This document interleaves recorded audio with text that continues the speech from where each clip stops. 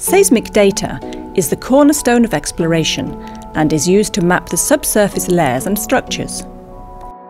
Here, 2 potential hydrocarbon reservoirs have been identified from seismic interpretation. The question now is, do the reservoirs contain water or hydrocarbons? And which one should the oil company drill? To help answer this question and reduce exploration risk, more and more customers are turning to 3D EM data. Controlled source electromagnetics, CSEM, relies on the difference in the electrical resistivity between oil and water-bearing sediments. Well log resistivity has been a key hydrocarbon indicator since the 1920s, as sediments saturated by oil and gas display higher resistivity than water-filled sediments. What EMGS has achieved is to apply this principle to the remote indication of hydrocarbons, that is, to measure subsurface resistivity from the seabed. A high-power source of EM energy is towed over a grid of receivers, placed 1 to 3 kilometers apart, at known locations on the seabed. By measuring the refracted energy from subsurface layers, we are able to identify areas of high electrical resistivity, an indicator of hydrocarbons.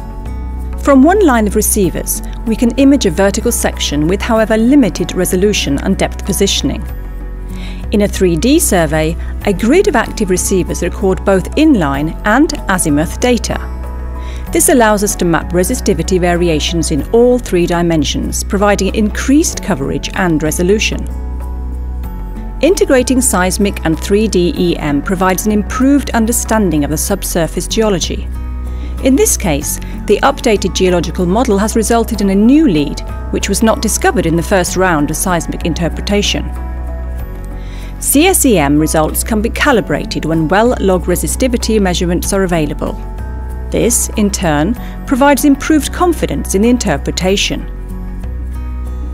In mature areas, where the reservoir saturation and porosity is known from well logs, the CSEM data can also be used to estimate hydrocarbon distribution and total volumes. EMGS has performed over 500 surveys since 2002 to reduce exploration risk and improve drilling success rates across the world's mature and frontier basins, in water depths ranging from about 30 to 3,500 metres, for a range of exploration and production companies.